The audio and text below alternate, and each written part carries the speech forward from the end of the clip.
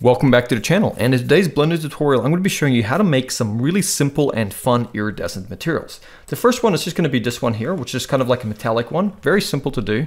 And then we're just going to do one that has some glass shaders. And the kind of cool thing about an iridescent material, and I'll quickly show you so you kind of get the idea here. It's not that it just that it looks cool, but an iridescent material like this can change based on where you're kind of like looking from. So you can see here, as I move, it kind of like changes color. It's iridescent. And this is just a fun material. And the crazy thing is it's so simple to make. So this will really add a nice flair to some of your projects that you might be working on or your motion graphics. So let's jump in. And as always, I will upload this finished blend file to my Patreon. So those of you supporting the channel on Patreon will get access to this as well. So let's jump in and make some iridescent materials. So this is going to be really simple. Let's go ahead and jump into a new scene in Blender, and we'll just start by selecting the default cube.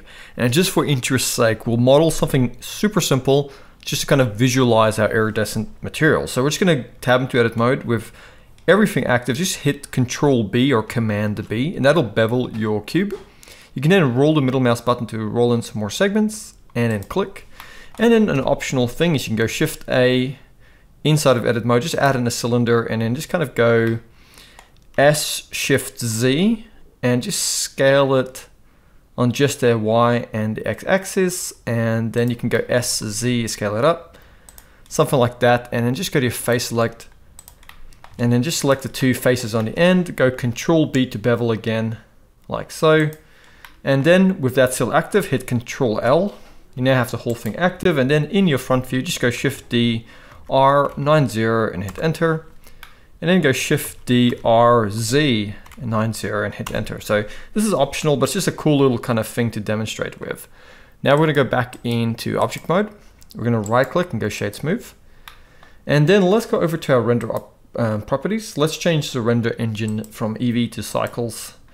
And if you have a GPU, it's always good to use, but you could get away with CPU. And then we're just going to go down to our render. And other than max samples, I'm going to go with 45. There we go. We have a camera in our scene, so I'm just going to press 0 to go into camera view. I'm also going to go Shift A. I'm going to go to my light options, add in an area light, and I'm going to go G. I'm going to go Z and move it up. And then under your light properties, it's up to you how strong you want it. I'm going to go 300. And I'm going to go with a size of 2 meters. Oops, 2 meters. There we go. And I'll just kind of rotate it, move it off to the side a bit. So if we were to press Z and go rendered, you can see this is what we have. Feel free to duplicate the light by going Shift D if you want more of the light. And you can always rotate it around. But for now, we just want this. So we're going to select our object. We have our lights established. We're going to go over to our material properties. Because this is the default cube, it already has a material. If it doesn't, just hit plus to add a material. Let's just call it iridescent, which if I get the spelling wrong, I'm sorry, but I think it's IRIDESCENT.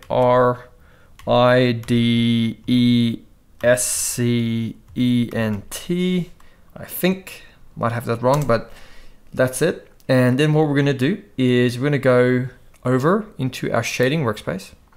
We're going to go into camera view again. We're going to go Z and go render. And now we have our iridescent material here. And what we're going to do, we're going to drag this up, just give us a bit more space. And this is just our default principled shader.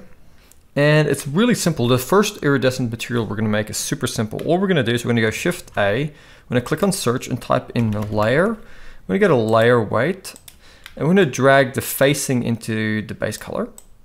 And then we're going to go Shift A, search. We're going to get a ramp. So type in ramp and get the color ramp. Place it on here. And then come to the black value here and just click on it. And let's change this to pure red. So we're just going to come over to the RGB channel and drag the red all the way up. And then let's click on the end channel. Let's click on here.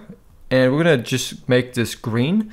Let's just drag under the RGB, the blue and the red down. And then let's click plus, and in the middle, we'll grab this one and let's make it pure blue. So we want the blue all the way at 1 and the red and the green channels at 0. Okay, so now you can see this is what we have. To make this look even better, we're going to drag it almost all the way up to metallic. There we go. And let's drag that roughness down a bit. And here we have just a fantastic looking iridescent material. Now you could always come and tweak the positioning of these colors a little bit for some nicer effect. But what you'll actually notice here, this looks very similar to a normal map. And that's kind of because normal maps use red, green, and blue channels. So you can see here, this is what we have. So we have this really awesome, striking looking iridescent material. It kind of changes as you look from different angles.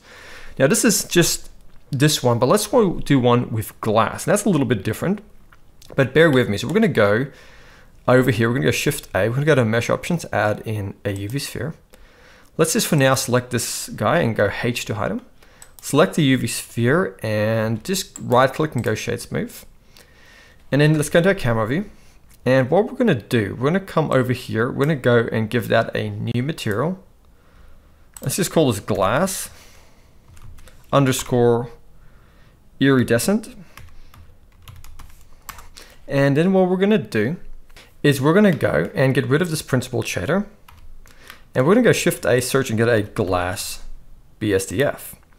We're gonna take the glass and let's just go Shift A, search, and we're gonna plug that into an add.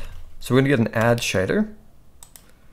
And let's plug the glass into the add shader top input, and let's plug the shader into the surface of the material output. And we're also gonna duplicate this glass 2 times, like so. So here you can see we have the 3 glasses.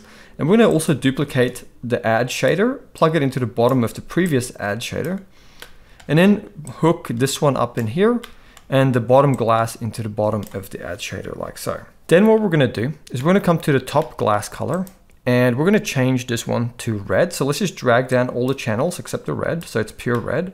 Let's just come here to the glass. We're gonna make this blue, so let's just drag down these 2 channels so we only have the blue channel. And then at the bottom, as you can guess, we're also going to do it with the green. So it's going to drag down the red and blue. Now we have the pure green here. Now what's really interesting is you'll notice with all of these colors going in here, this kind of looks just transparent, white. And that's simply because when you add these primary colors together, they make white. That's why when you split light, you get the colors. So what we want to do is we want to come in here and offset these IOR values. So the top one, we'll leave it 1.5. We'll come down and drop it by a point each time. So we're going to make this one 1.4. And then we're going to come down to the green and make the IR 1.3. And now we have something really cool. It's hard to see without the right setup. So what we're going to do is we're going to come in here. We're going to go Shift A. We're going to add in a plane. And in the front view, we're just going to rotate it 90 degrees. Move it back and scale it up. Whoops. There we go, scale it up. And in the front view, I'll scale it on the X a little bit as well. And I'll add in a new camera in the front view. And then moving that new camera back in the front view, we kind of have it looking front on like this. And now we can grab that background we've added in and we can just give it the material. And let's just make that base color dark. So now if we go Z and go rendered, you can see this is what we have. Pretty cool. Now you may have to grab your lights and move them around a little bit to kind of get the look you're going for.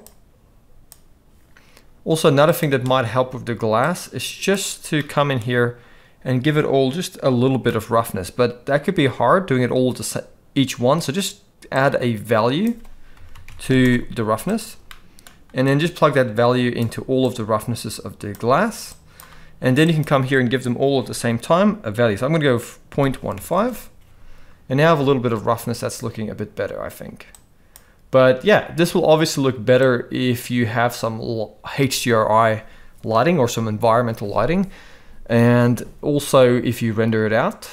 So let's just go ahead and I'm going to go Alt-H to bring back our previous example. I'm going to move that guy to the side and move this guy here. Just over to the side, and I'll scale this down a bit.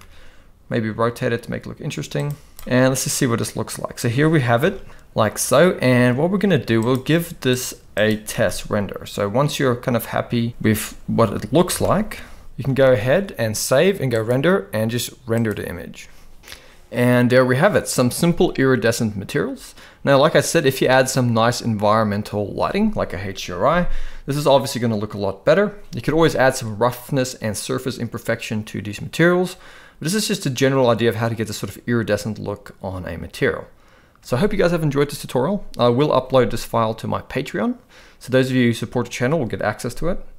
And I'll see you guys next time.